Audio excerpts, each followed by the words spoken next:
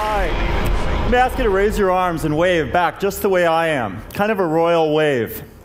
You can mimic what you can see. You can program the hundreds of muscles in your arm.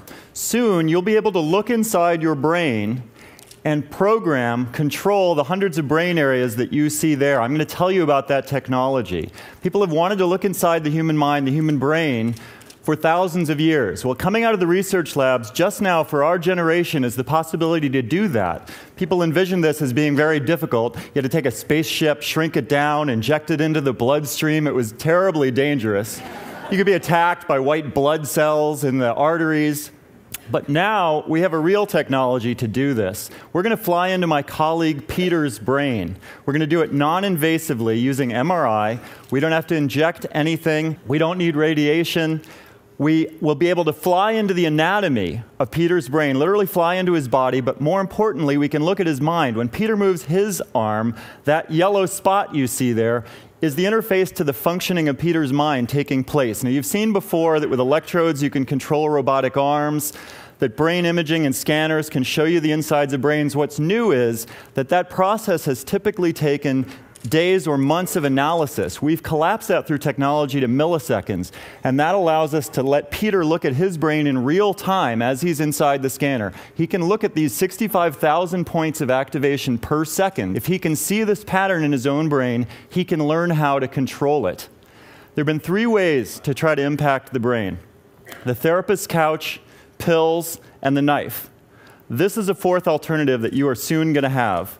We all know that as we form thoughts, they form deep channels in our minds and in our brains. Chronic pain is an example. If you burn yourself, you pull your hand away. But if you're still in pain in 6 months or 6 years' time, it's because these circuits are producing pain that's no longer helping you. If we can look at the activation in the brain that's producing the pain, we can form 3D models and watch in real time the brain process information, and then we can select the areas that produce the pain. So put your arms back up and flex your bicep. Now imagine that you will soon be able to look inside your brain and select brain areas to do that same thing. What you're seeing here is we've selected the pathways in the brain of a chronic pain patient. This may shock you, but we're literally reading this person's brain in real time. They're watching their own brain activation, and they're controlling the pathway that produces their pain.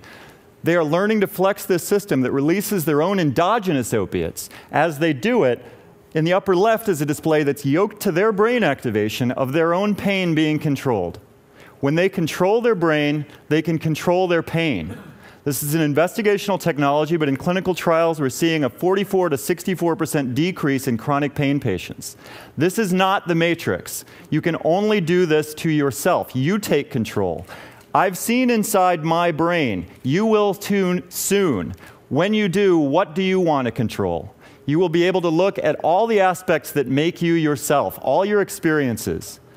These are some of the areas that we're working on today that I don't have time to go into in detail, but I want to leave with you the big question. We are the first generation that's going to be able to enter into, using this technology, the human mind and brain. Where will we take it?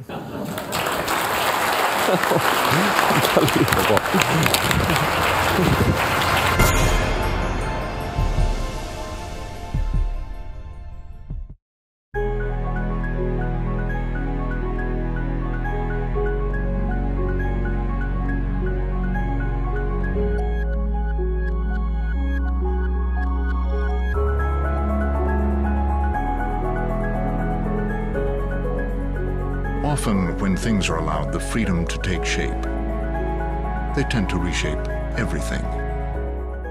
The all-new BMW X6